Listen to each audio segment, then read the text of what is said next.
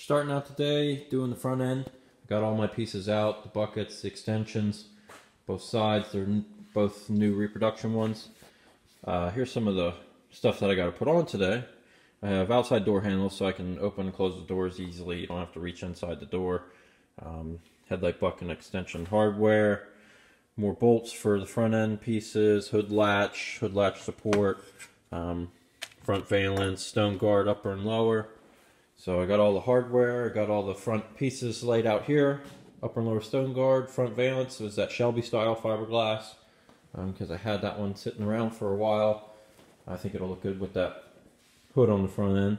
And then also I'm going to bolt on the rear stuff, quarter extensions, rear valence, and I got the trunk lid. So that's what I'm going to be doing today. Try and get all that bolted on, lined up as best as I can. So I'm going to start on the front end here.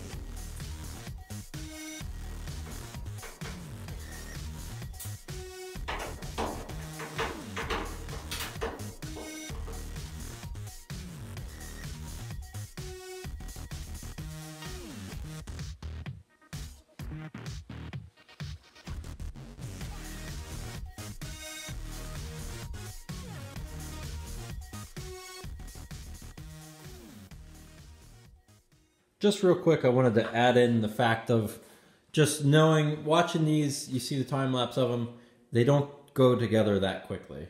This front end probably took me about 5 hours, maybe 6, just to line up this front end stuff from what you saw at end in yesterday's video. So I had the fenders, the hood on, those lined up. So just between the headlight buckets and the extensions, upper, lower stone guard, and that front valence, it's about 5 or 6 hours. You have to remount holes to make things fit the best. Just to try and get everything to work together, it just takes a lot of time. And another thing, which I think is always funny, you can see my stack of fender extensions. I've had these for a while, and I always keep collecting them because every fender extension fits a little bit different. You can see the light brown ones are the reproduction ones, all the other ones are original ones that I've kept, and usually the original ones fit the best, which in this case, both of these are originals that I blasted, and they were the only ones that really kind of fit that contour of the fender. The other ones were way off. So just a fun fact that I wanted to point out, just the amount of stack. I went through all those until I found the one that fits the best. Every car is a little bit different. Every fender is a little bit different from what I found. So.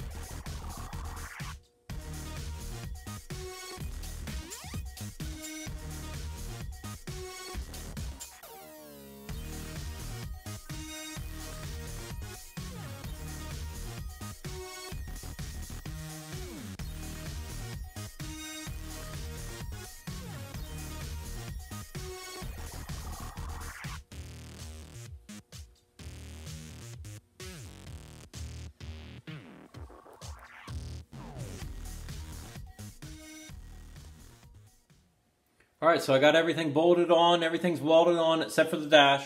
I got to put that in. That's the last thing. I just prepped it, made sure that fits. So I'll do that tomorrow. But entire front end is on, lined up, back end on and lined up. So the last things that I'm going to do is that dash and set all the gaps. I got to go back now that I have all the gaps where they can be with the panels that are on it. I'm going to go back and just make all of them right so they're even the whole way down. Door gaps, trunk gap, hood a little bit, but that's some fiberglass work that needs done on that, but it fits pretty good. So that'll be what I'm doing tomorrow. Just set all the gaps, get that dash in, and finish this car up after that. This car is done. The shell's done. I just got to get suspension on it so I can move it, and whoever is going to buy it then can roll it wherever they want. It's easy to put on the shipping that way. So yeah, that's what I'm going to be doing tomorrow. So thanks for watching this video. Look forward to that one. And this car will be done. I'll eventually have it on those four wheels, put it outside and do a good walk around on it. But for tomorrow, just finish up those gaps and then we'll show those gaps off. So thanks for watching and we'll see you in tomorrow's video.